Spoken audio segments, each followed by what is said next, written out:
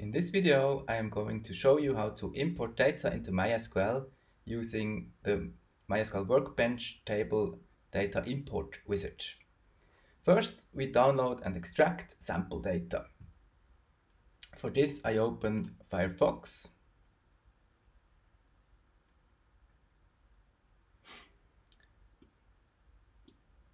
Enter here the movies dataset, cattle.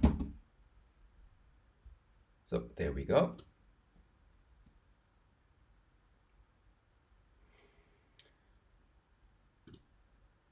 Now to download, we need to sign in.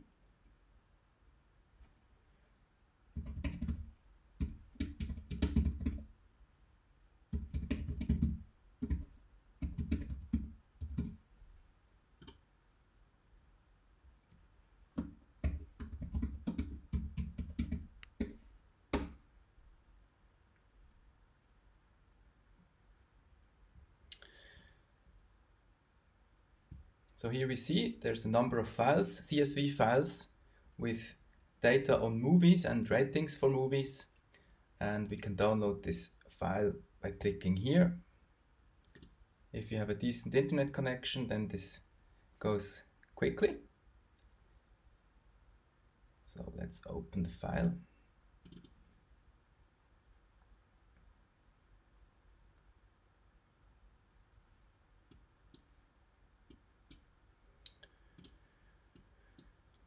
So what you see here, there's one large file, and we are going to try to import a small file because the table import wizard is really slow and it's only suitable for a small data set.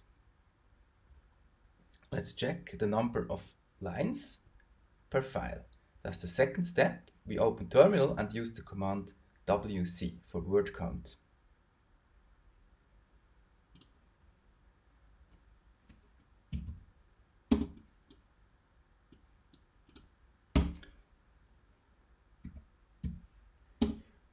WC -L for lines, and then all files, ending CSV.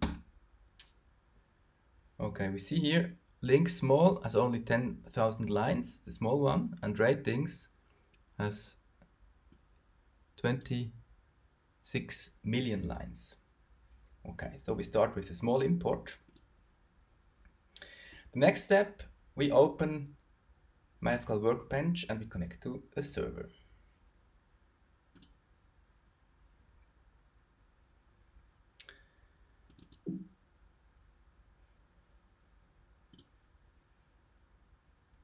Now, if you have connected to the server, we create a new schema called the movies database, small.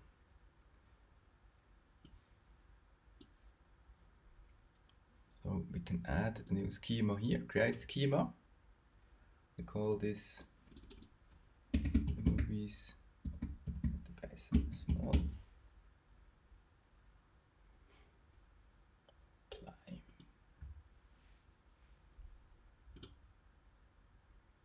Apply. Great. So now if you click refresh here, we see the new database right here. By double clicking, we make this new schema active. There are no tables. So let's create a new table by importing a CSV file. I right click on this schema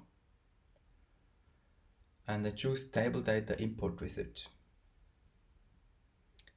Here you can choose the file path. Drag and drop is always a good idea.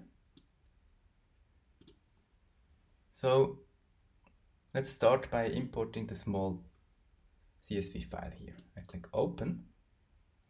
Now the great thing about this import wizard is that it automatically creates a new table. And it also infers the columns and the data types of the table automatically.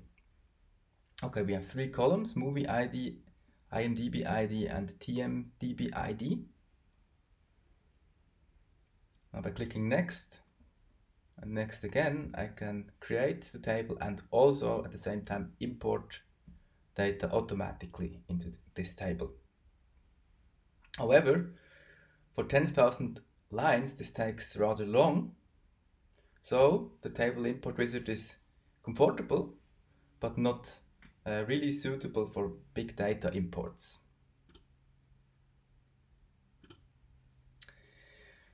So we have imported the file. Now we check the new table and the imported data. So now I refresh the schema again, and I see here a new table exists. The columns have been created. And if I select rows, I see the data is here.